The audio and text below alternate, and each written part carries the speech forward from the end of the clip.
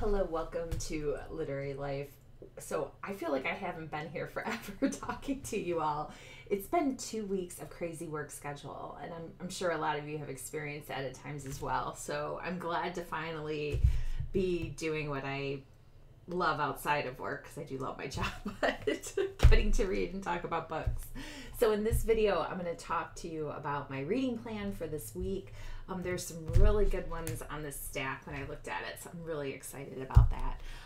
The first book I am going to read is called The Breaking of a Wave by Fabio Genovesi. I'm probably mispronouncing that. So this is an Italian author, and this book is set on a coastal town of Italy. Our main character is an albino teenage girl. So this book is going to confront some of the nuances of her experience.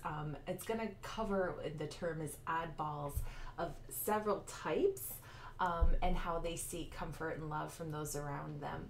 But our main character is essentially very close to her brother, her teenage brother that she, I don't know if she cared for at some point, but he goes off on a trip and unfortunately he passes away. So from what I read, this book is also going to deal with the grief and her and the town's and her family's attempt to cope with grief and loss. And her encountering several other oddballs like herself. And from what I've read, this book really kind of jumps from comedy to tragedy. It just sounds like the perfect book for me. I'm really excited. And I will, of course, have links below if you're interested in purchasing any of these books to Amazon or bookshop.org. So the next the next book I'm going to read is The Phone Box at the Edge of the World. So this is another book dealing with grief, but it has a little bit more of a fantasy lens to it because we have a phone booth or phone box that a gentleman has in his garden that reputably people can use to speak to the dead, their loved ones. Our main character has lost her mother, so she decides to pilgrimage out to this man's home. But once there, finds that she cannot actually pick up the receiver to make that call, make that connection. While there, she is going to meet another character, a man who is grieving the loss of his wife. His daughter has stopped talking since her mother's passing, so he is also trying to cope with that.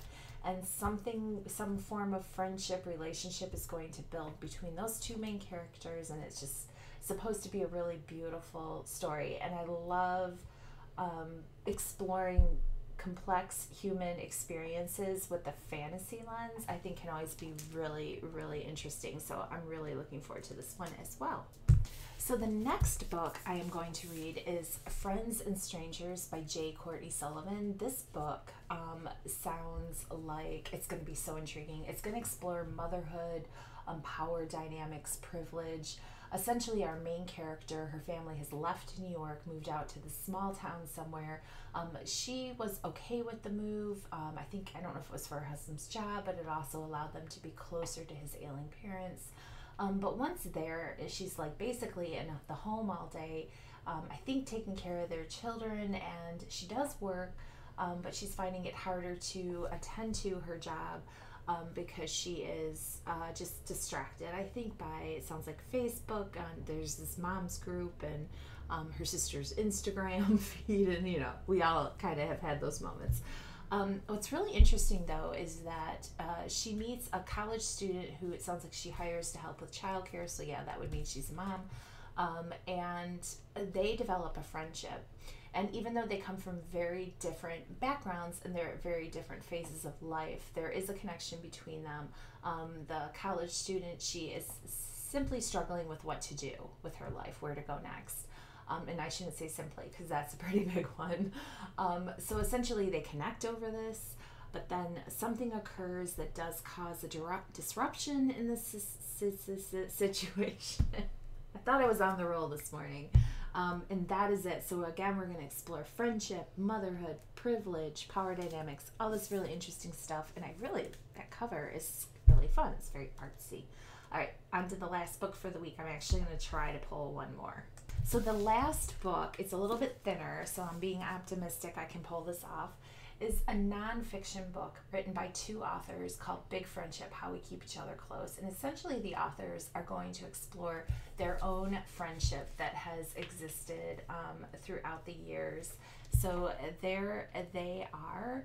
And they don't even live in the same part of the United States, but they've really maintained a connection. And I'm looking forward to just hearing their thoughts, and I'm anticipating like a lot of intellectual component, but also fun, right? So they're going to explore the dynamics of what makes a good friend, what drives a friendship to cross the distance, I'm imagining, but also have some humor about it is just kind of what I'm expecting. So we'll see if that's the truth. So as always, once I finish these books, I will put up some spoiler-free reviews. So if interested, you can check those out. And let me know what your plans are for the week. And if it's just nothing because you gotta work, I totally get it. I did manage to read some, but it wasn't like I planned. So here it is. But that is it. So let's get on with the week. Happy reading. Until the next.